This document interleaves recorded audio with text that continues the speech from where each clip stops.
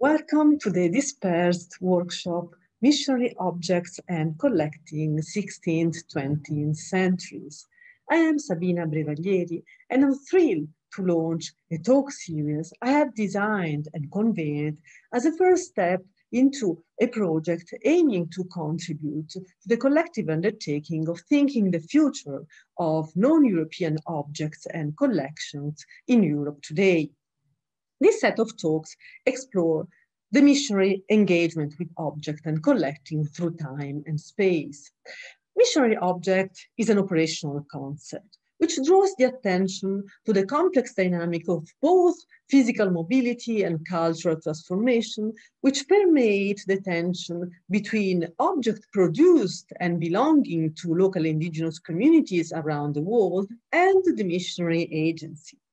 The complex entanglement between missionary object and collecting and the competitive and conflictual colonial spaces is a major issue for this work.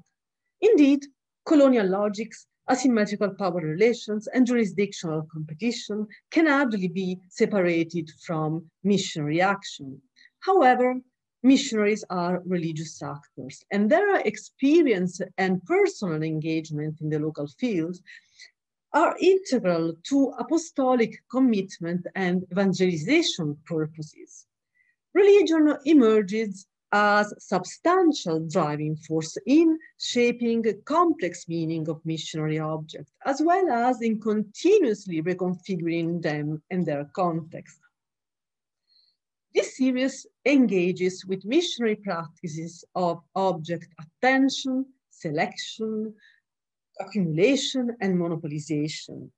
Creative practices of resistance, keeping alive the indigenous worship, have been addressed, as well as anti-idolatry campaigns aimed at the physical material destruction or epistemic aggression of the sacred matter.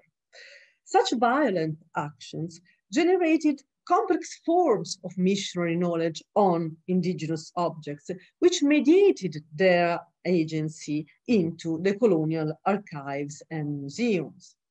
Missionary travels and circulation across the world triggered complex perception and reception dynamics. Display and exposition create new publics.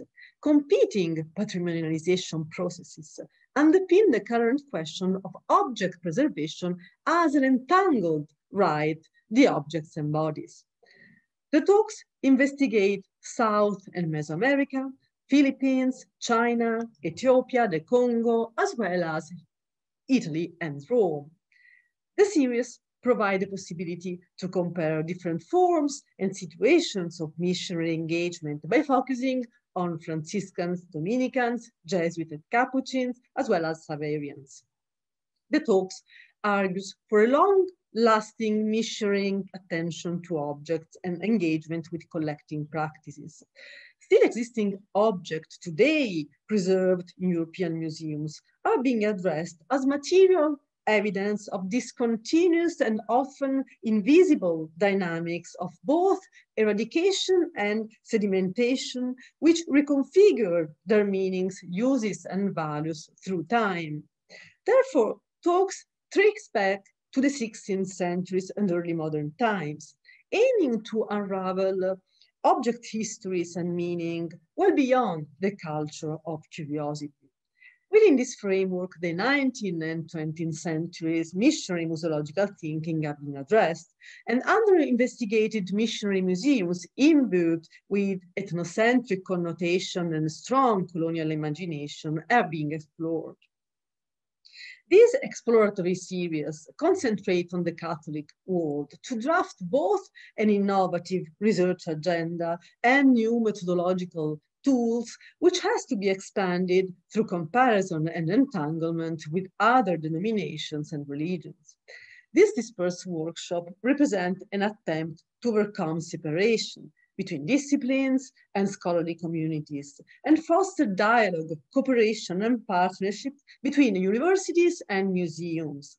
I would like to warmly thank all speakers, institutional partners, colleagues, and participants for such a collective undertaking. I wish you a stimulating visit through the dispersed workshop, Missionary Objects and Collecting. Enjoy the talk. A representation of cultural history of indigenous Americas, of the people of indigenous Americas in contemporary world was produced to a large extent as a culmination of long-lasting processes that have experienced the capture and displays of objects of other cultures within collection and museums.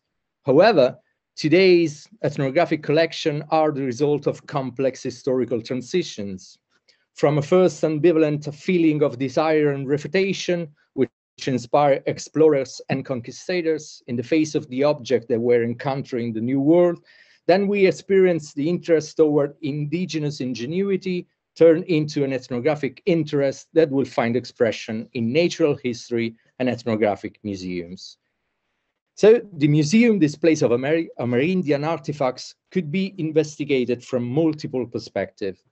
Those of the history of collection, as Davide amazingly did last week, and also those connected to the political process of restitution to native communities.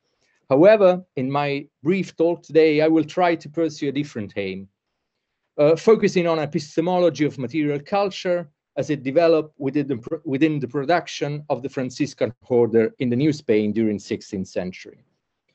I will focus on missionary strategies through which indigenous artifacts were conceived and classified under the rubric of religion. On the other hand, although most of these Amerindian artifacts have been captured from their context and refunctionalized, it should be not underestimated that they are capable of conveying a negotiation between words, so that this material otherness expose Western observers and audiences to the scandal of diversity. In this perspective, I intend to focus on the reciprocal relationships that is established between, on the one hand, museum, institution, and collection, and on the other hand, by anthropological and historical religious sciences, which are those scientific disciplines that arose precisely on the ground of classification of primitive culture. As ethnographic museums are, in fact, places of construction of knowledge, within which collection emerge as a form of power and the sort of production or even invention of the catalog culture as a whole. While indigenous artifacts apparently remain the same, they are actually inserted in transformed frameworks and contexts. So the aim of this talk is therefore to observe the foundation of these strategies, looking back at the first European encounters with indigenous people, to analyze the main feature and the epistemological limits of the missionary perspective toward indigenous objects. A second, self-reflective aims concern the history of religion and aims to explore the way in which religious thought in early modern history would have influenced the strategies of displaying exotic and primitive objects, but also conditioning the scientific studies of religions. I will focus on how the Franciscan engage a confrontation with indigenous religiosity, have instituted an opposition between material and immaterial elements. Nowadays, ethnographic museums sometimes transform the biographies of ethnographic objects, mainly accepting them as authentic artistic production. As in the case of religious indigenous objects, we'll experience a twofold, a double taxonomic shift. The ethnographic objects, in fact, before becoming a piece of art and consequently receive an institutional definition and a validation, were inspected and scrutinized by a taxonomic and theological missionary eye, so that indigenous sacred matter had to go through that grille conceptuelle that Bernard and Gruzinski describe in their magnificent book on idolatry. Sacred images dematerialize sacred things and depriving them of the possibility of being manipulated. The specific object of this intervention, of this talk, is located within the dialogical space among different cosmographic formation, what we conventionally should call religions, and that were generating following the encounter between missionary orders and indigenous religion. In New Spain, these negotiation processes involve not only the sphere of theological thoughts, but every aspect of life, transforming daily practices and reorganizing spaces. The impact of missionary action also extended to material culture, for example, to the widespread distribution of sacred things of religious objects in the landscape. I will try to show how eradication, extirpation of idolatry, the destruction of idols and temples, the replacement with Christian images, had also consequences on an epistemic ground. On the one hand, Franciscan promoted systematic campaign of destruction of idols, while on the other hand, tried to assimilate Mesoamerican sacred matter sub specie religionis, which means inventing some polytheistic gods comparable with those of the classical world. Mesoamerican ritual showed peculiar formal representation of the divine that were materialized by giving shapes to bodies of extra-human entities through impersonators, priests, which were dressed in specific diagnostic insignia made of plants, animals, minerals, stones, precious objects, feathers, etc., which are means to establish social relation with environments. So I will focus on a particular case of missionary aggression against material representation of a group of gods, water and rain gods of the Valley of Mexico, observing the ambiguous relationships that the Franciscan engaged with singular figures known as tepictoton, literally the little molded ones, which were replicas of the mountains built by modeling a duff of amaranth seed with organic fluids, mostly blood, produced by human cells. One of the problems that arise when observing ethnographic religious objects in museum is the fact that were not originally produced for that kind of region, obviously. I'm not intending here to elaborate a critique of the colonial and political strategies of ethnographic museums. Instead, I'm interested in reflecting on this double taxonomic shift that has brought or forced ritual objects to be institutionalized by museum and art institutions. Thanks to Alfred Gell's proposal for a renewed anthropology of art, it could be possible to observe not only the violent decontextualization of ethnographic objects, but also the difference, the friction between worlds explored in between by the Franciscans. Therefore, I will try to work from a reverse perspective in relation to the previous webinar, which means analyzing the criteria and the strategies that control the selection of the objects that could enter the spectrum of missionary attention and recognition. In other words, analyzing the condition of possibility that led an indigenous artifacts to become visible and finally to be exposed. In order to propose some preliminary reflections, it will be possible to briefly observe some display strategies relating to religious artifacts in the perspective of this double taxonomic shift that I mentioned above. Particularly on the way in which Mesoamerican extra-human water entities were placed within the frame of an exhibition dedicated to the culture of ancient Mexico, the treasure of the Aztecs, which was held in Italy in 2004, just as a sort of example to start my reflection. The first aspect I would like to emphasize are the fact that the religiously oriented representation of this exotic culture as visible in the hegemonic place of the whole dedicated to gods, religion, and rites. A sort of generalized representation of indigenous culture as naturally religious. However, I will mainly focus on the representation of the religious sphere displayed in the specific section and how it is dominated by a polytheistic interpretation of Aztec religion. Among the indigenous artifacts that represent human water entities, we can notice our representation of Chalchitlique, the goddess of water. For example, a small stone sculpture preserved at the Museo Nacional de Antropología of Mexico City was chosen as a classic representative prototype of the iconography of the goddess. According to an iconographic interpretation, then, some peculiar insignia of the goddess, the characteristic band on forehead and cotton ornaments, are considered as indexes of the goddess, immediately conveying the idea that in Mesoamerican religion, as in any other polytheistic religion, there was a separation, a division between the divine immaterial prototype and its material image representation. Another depiction of the same water goddess is placed in another section of the exhibition called Nature, Man, Hearts, demonstrating how polytheistic God should be considered connected to the limited sphere of reality, in this particular case, nature and water.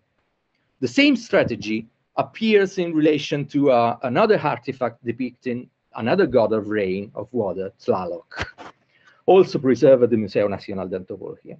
However, this is not only a statue, a representation of a god, but an artifact intended for ritual usage as a vessel disposed to contain amulets, bone, relics, etc. Obviously, this is not an isolated object or an exceptional object. The exhibition also features a series of vases, containers, braziers, connected to the iconography of water gods. They were not only simple representation of gods, but objects designated by a characteristic and recognizable iconography. But however, this separation produced by the creators of the exhibition is not entirely convincing. Materiality in Mesoamerican religion were not limited to the production of divine representation of statues, and we will notice that the missionary were perfectly aware of the fact that indigenous artifacts materialize a profoundly other religious thought. While they seem to sometimes appreciate indigenous ingenuity and technical ability in profane spheres of human activity, on the other hand, they reactivated a Judeo-Christian literature against idolatry in order to find the very idea that Mesoamerican objects are not simple and inert representation of the divine, but active entities. As recently noted by Johannes Neurath, Amerindian art did not experience the need of a Western, and I will say Christian art, to achieve an impossible goal, that is, to ensure a posthumous life to objects, a sort of Nachleben. Mesoamerican representation are not archetypal images, nor even anthropomorphic form of universal types embodied in some kind of pathos forme. Mesoamerican religion did not express the permanent presence of a distant gods, maybe fixed in a way subspecie eternitatis. Otherwise, they are ephemeral moments of culmination through which Mesoamerican culture intend to construct and manipulate recognizable images of their divine prototypes, but in order to domesticate their agency and control ontological transformation. My working hypothesis is that missionary action is the result of a theological theory that aims to devitalize religious objects. In other words, it seems to lead the idol into the reassuring space of the hieratic anthropomorphic representation, which eventually will become hearts, capturing ritual Mesoamerican objects as they were fetishes in the perspective of Marc Auger and Bruno Latour. If it is true that we have never been modern, the missionary have engaged in an anti-idolatric struggle precisely because indigenous materiality revealed the scandalous entanglement between the image and the prototype. As Sergio Guzinski clearly noticed, the struggle between true religion and idolatry was a false antithesis.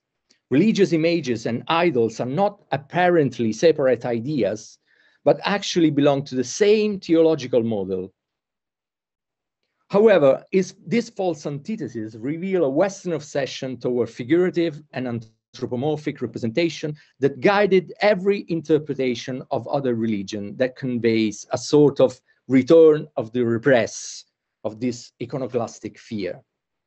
These tensions re-emerge in Mesoamerican idols because they represent a not combination, a sort of contamination ritual context between matter and prototype. In fact, the relation between gods and its representation is not only indexical, The prototype does not only constitute a visual representation that makes the specific entity recognizable. There is something more.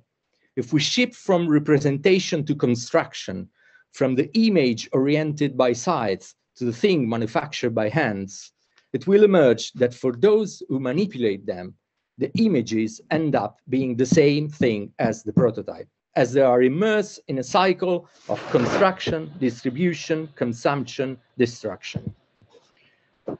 It may be useful, before starting analyzing Mesoamerican texts, focus on two Nahuatl terms concept connected to these religious aspects. I will recover the recent work of Molly Bassett, as it mainly focuses on the construction of Franciscan religious literature. I will focus on two terms, Teotl and Teushiptlawan. The first term, which has long been identified by scholars as an equivalent to the polytheistic gods, has gained different attention since the pioneering work of a Danish scholar, Arid Irtefeld, in 1958, who proposed instead an association with an impersonal force, mana. Although in fact Teotl was used as a noun to indicate a particular class of extra-human beings, the term was associated as a compound with a large number of objects and to denote 5 different aspects. A Teotl was designated by properties and possession, attributes that indicates a specific identity. A Teotl could then be placed within that object that possesses a destiny, a fate, a day sign, a fortune, a privilege, or among those agents who possess a privileged purpose and status, for example, kings, sovereigns, who for this reason possess in exclusive use objects that could have been the quality conferred by the notion of Teotl. Finally, Teotl were also those people and objects considered on one hand marvelous and worthy of esteem, as for example gold, Teoquitlatl, from Teotl, divine, and Quitlatl, excrement, and on the other, beloved and valued, as for some ceremonial insignia for the exclusive use of kings and nobles. The second concept, that of Teushiptlawan, which Bassett translates as localized embodiments, and which will be formed by Ishtli, eyes, face, surface, and the root ship refers to peeling, flying, shaving, and to the transitive suffix tla, to form the general meaning to cause someone or something to be treated or to be characterized by the entity denoted by the source noun stem.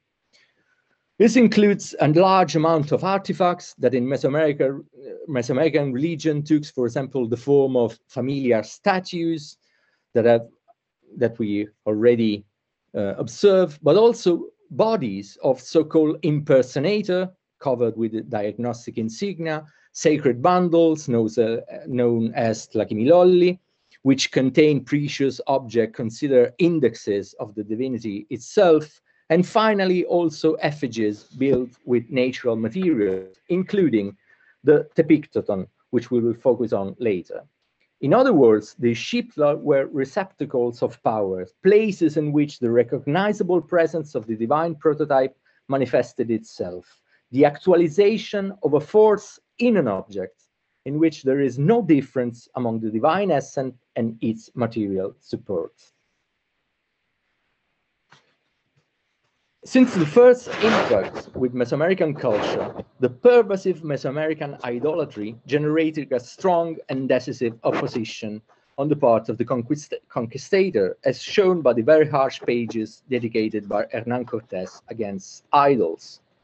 As Grzinski shown, after a phase of substantial detachment from idolatrous practices and a certain ethnographic interest that can be read in the accounts of the first exploration, testified, for example, by the writings of Christopher Columbus and Ramon Panet, with the arrival of Cortés in Mexico, there's a change that probably depends on the specific nature of indigenous form of religion, but above all is produced by the transformed political condition of colonial enterprise. If in fact still during his first travel, Columbus wondered if the natives worshipped idols or not, In the Cartas de Relación, Cortés instead proposed a ferocious, anti-idolatrous language which reproduced a stereotype image of indigenous religion. Cortesian iconoclastic fury, which gave rise to a systematic destruction of Mesoamerican artifacts and substitution of Christian images, obviously goes to the detriment of the ability of recognize the identity of single human, extra-human entities. The general and generic notion of idols produced by Cortés produced a selective perception of indigenous culture, once again, based on a figurative and anthropomorphic representation. It will therefore be useful to observe how in his second letter to Charles V, in a passage that has become extremely famous, Cortés, confronted with the construction of these particular idols made of edible materials, which fall in the rubric of the statuary. If idolatry was therefore capable of neutralizing any ethnographic interest, things become more complex when the Franciscan order took possession of the evangelization of New Spain. However, the change of perspective show how even the first missionaries were influenced by an anti-idolatrous imaginary, which was gradually adapting to the new conditions produced by the prolonged coexistence with the indigenous people and therefore by the persistence of their religious practices. To observe the missionary tensions toward indigenous materiality, I will dwell on the work of two famous Franciscan ethnographers, Toribio de Benavente, Motolinia, and Bernardino de Sahagún. The work of Toribio de Benavente, known by the Nahuatl name of Motolinia, represents a perfect starting point to observe the missionary representation of indigenous God in New Spain. The precocity of Motolinia work produced interesting consequence, since his writings appears to be imbued with the optimistic climates that distinguish the beginning of the Novo-Hispanic missionary action. In this context, the issue connected to indigenous God emerging from the very beginning of one of his two works, the Memoriales. The representation of indigenous past starts with the definition of indigenous Mexico as a sort of traslado del infierno. The discursive strategy is explicitly related to the Old Testament, as Motolinia is quoting here a passage of the book of Joshua, recovering biblical controversy against sacrifice. The discursive strategies of the Memoriales, creating an exemplary link between the history of the people of Israel and that of Mexico, ended up with the writing of a unique history of humanity, which is entirely a struggle of Christianity against the devil. The structure and argumentation in Motolinia's struggle against idol is carefully recovering that discursive production of early Christian literature developed by the Father of the Church. The discourse on the characteristic of true God, which characterized the exordia of the apologetic tradition, reproduced in the form of dialogue to demonstrate the truth of Christianity by contrasting idolatry. For example, in the exordium of the Apology of Aristide of Athens, a work centrally known in the Americas during the 16th century. The idolatrous interpretation allowed the Franciscan to think of American religion as a sort of demonic parody, so that Motolinia immediately tried to identify a preeminent diabolical agent capable of orienting the whole idolatrous system. The missionaries are, in fact, convinced that the need to believe in a sole creator is dangerously deceived by the perverse imitative action of the devil. So the first quote, which is here in the slides, the first quote that Motolinia dedicates to a native god is therefore the invention of a parodic communion that the Indian would have practiced with the body of Tezcatlipoca, one of their most important gods, which Motolinia intended here as an indigenous incarnation of the devil itself. We are just in front of an elementary but effective theological dispositive managed to hide the emic meaning of indigenous practice and to subsume them entirely in the rubric of sacrifice as an idolatrous error and a demonic parodies, erasing in such a way any possibility of understanding the indigenous contraction and consumption of divine bodies. In this alleged demonic cult of Tezcatlipoca, the missionary can identify the responsible for the confusion in indigenous religious life. This idolatrous communion obviously reveals itself as a semantic reversal of Eucharist. Human sacrifice cannot be accepted or understood as a cultural, subjective institution.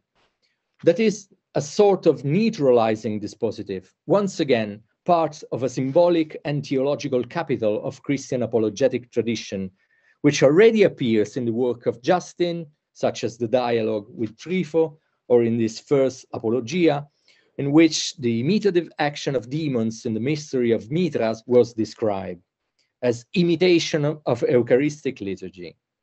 Once Tezcatlipoca has been identified as the devil, Motolinia can expose how idolatry is reproduced through an overwhelming proliferation of gods.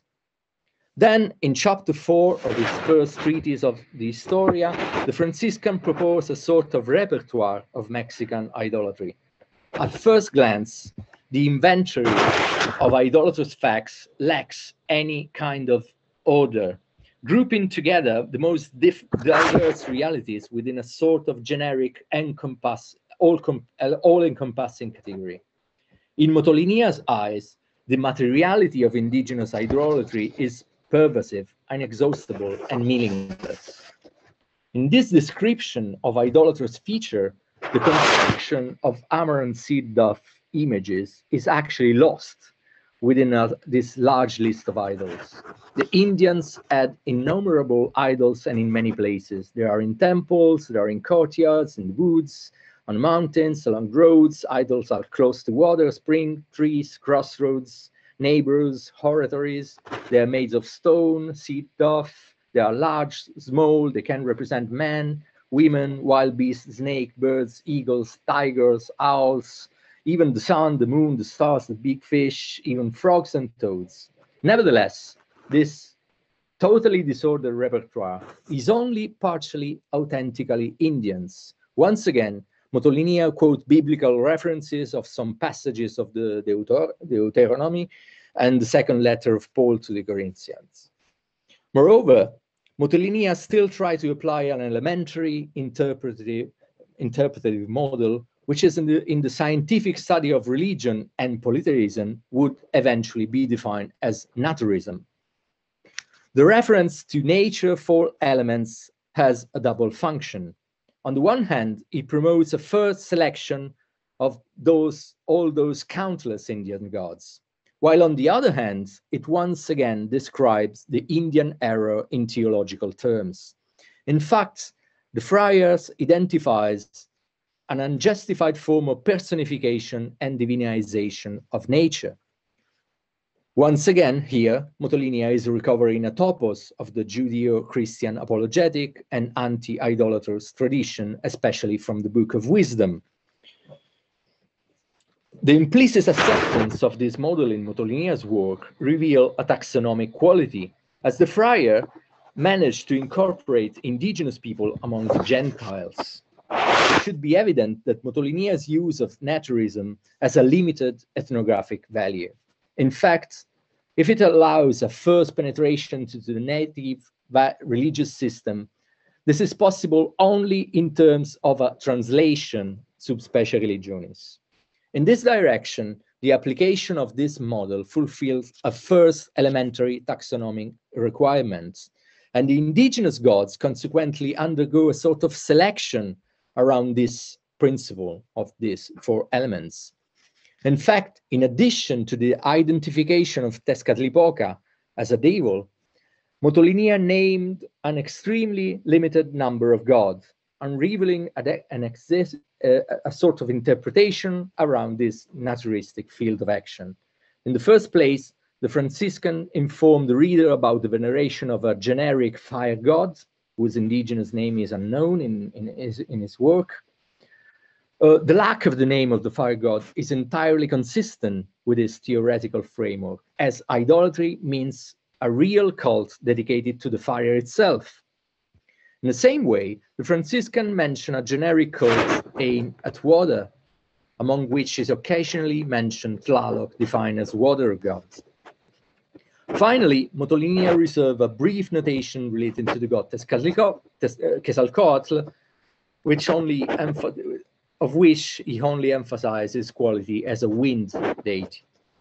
Motolinia's selection of extra-human entities reveals naturism as a weak model, which provided only a limited effective tool in the eradication of idolatry.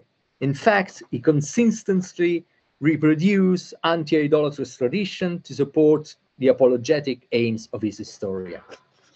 The condition profoundly changed a few decades after the arrival of the Doce, when the Franciscan, aware of the indigenous religion resilience, gave greater vigor to the eradication of idolatry. In the work of Bernardino Sahagún, we could find a greatest expression of this changed apostolic attitude and of a renewed missionary strategy that leads to a work of deconstruction of the indigenous form of representation of extra-human entities.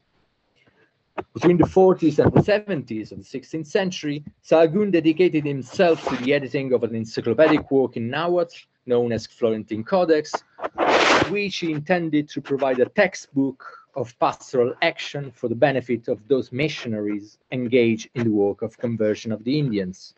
However, this immense number of ethnographic details witnessed in his encyclopedia does not represent, as regard the representation of indigenous religion, the sign of a different theological interpretation or even a positive re-evaluation of indigenous beliefs and practices.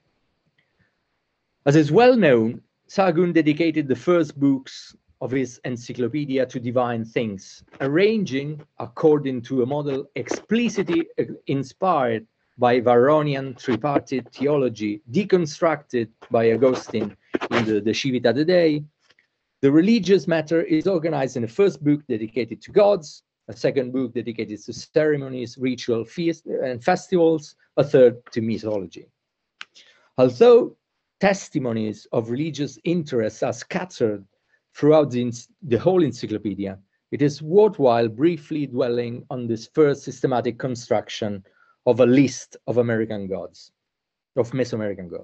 The first book of Sahaguntin work is therefore dedicated to the recognition or invention, again, of an indigenous pantheon, and collects the description of several extra-human entities ordered and interpreted according to those traditional models that guided the Christian controversy against paganism.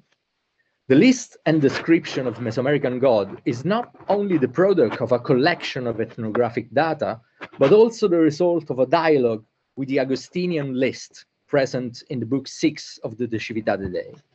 The drafting of a list of gods, which provides the identification of 12 major entities, ends up manifesting an explicit comparative intent in the final Spanish translation known as Historia General de las Cosas de la Nueva España.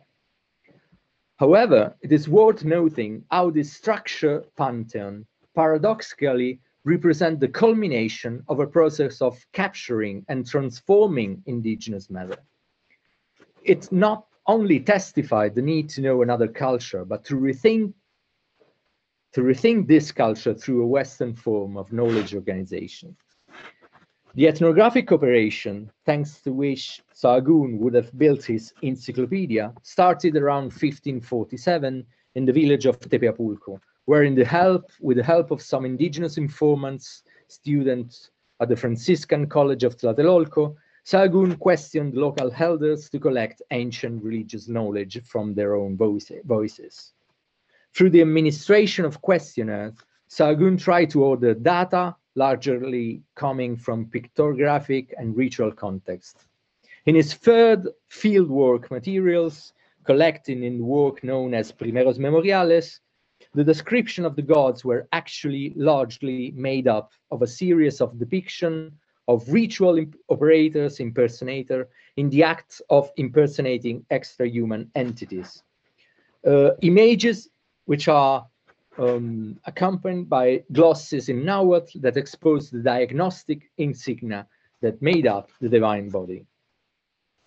The Franciscan questions his informant about the characteristics and qualities of the single gods, the powers that each of them possess, the ceremonies performed in their honor, and the type of clothes and ornaments worn by their priests. The result was an artificial list of Teixiptlahuan, produced by Saigant in question and extrapolated from their own original context. In fact, we have no other emic evidence of list of gods, which would confirm a sort of explicit theology. Despite the resistance of indigenous informants to illustrate an accomplished pantheon, the occasional response to this questionnaire leads to a resemantization of the impersonation of gods, which took the form of illustration and respond to that Christian tension toward the figurative and anthropomorphic representation. However, despite the attempt to hold the Mesoamerican divine matter, the 41 images contained in the Primeros Memoriales witnesses a ritual and mnemotechnical function of the images and a peculiar Mesoamerican construction of the prototype image relationships. Dwelling again on the water deities, aquatic deities, it will be enough to compare any representation of the god Tlaloc contained in petrographic codices or linked to a statue context to notice the radical difference imposed by Sahagún in the folio 261 verses of the Primeros Memoriales. A transformation of the bodies of extra-human entities manifests itself as a sort of spoliation, dispossession that will develop in the next stages of the Franciscan world.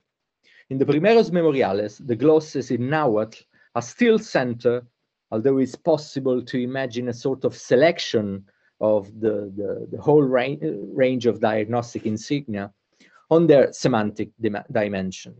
Sahagún seemed to acknowledge the existence of an emic mode of indigenous organization of sacred matter, in which an attention to divine body prevails over the Saguntine question on their qualities, attributes, and characteristics. A comparative analysis of the representation of the Primeros Memoriales would reveal a discursive order according to which a single extra-human entity could be described by listing in a descending order objects, ornaments, and clothes, starting from the head, proceeding from the shoulder, and ending with the exploration on hands and feet.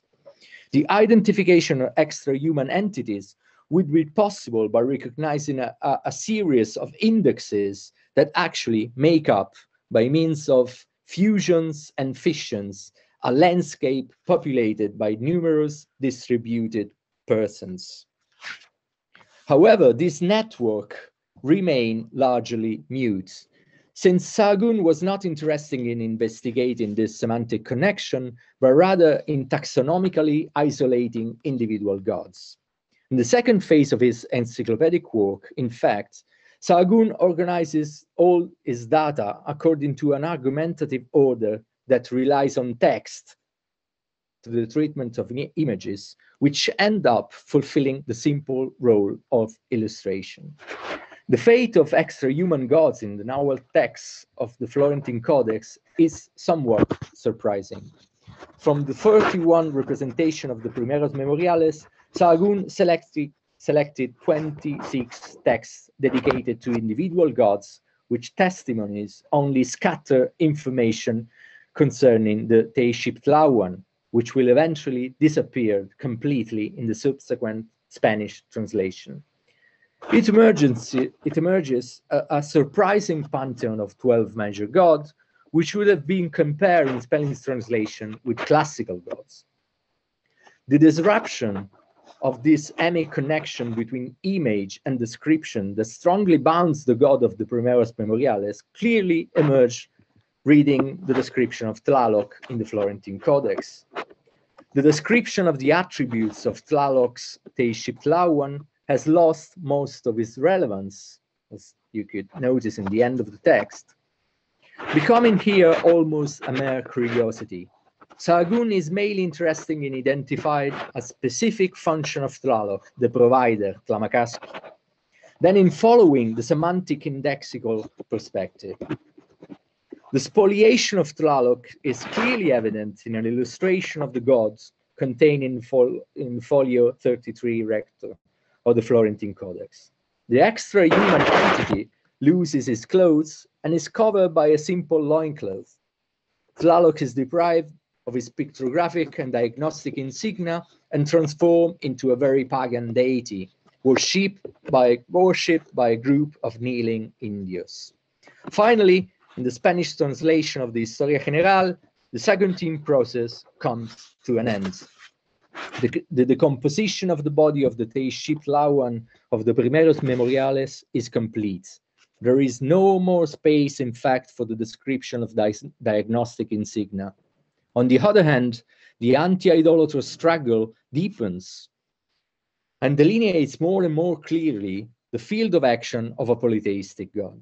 However, if we recover another of the elements that record in the description of the body of Tlaloc, both in the Primeros Memoriales and in the Florentine Codex, a door could open on a radically different religious mentality. In both cases, in fact, the face of the god is covered with a dove, soalli, of chia seed or amaranth seed, wautli. In the indigenous rituality, amaranth seed dove was used on several occasions to construct effigies of extra-human entities, as shown by the famous case of the construction of the god Huitzilopochtli. But as we have already noticed, some of them are the depictoton, the little molded ones, are connected to water gods and conceived and built as replica of the mountains. Sahagún dedicates a surprisingly extensive description to the depictoton that I had to summarize here in a brief text. And the ethnographic data connected in this text reveal some hemic details to which attention must be paid. Let me focus on, for example, how this Teixit Lauan made of soalli, of this seed dove, receive eyes, mouth, names.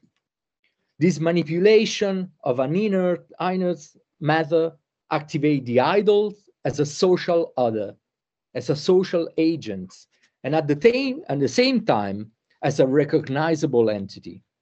So the anthropomorphic form is manipulated not out of a polytheistic figurative obsession, but because its agency need to be easy abducted. The ascription of agency to inanimate artifacts do not respond to a rational error, but to the construction of social relations. In fact, despite their apparent passivity, the depictoton acts in ritual context, first assuming a partially anthropomorphic form, actually produced by agriculture as a collective work, and subsequently the idols receive ritual offerings and attires that are due to each Teixit Lauan. Therefore, they can become an offer themselves in a process of dismemberment and distribution of their remains, which reaffirm social unity of the group and strengthen the relationship with others. This ritual dedicated to the depictoton show their ephemeral and procedural character.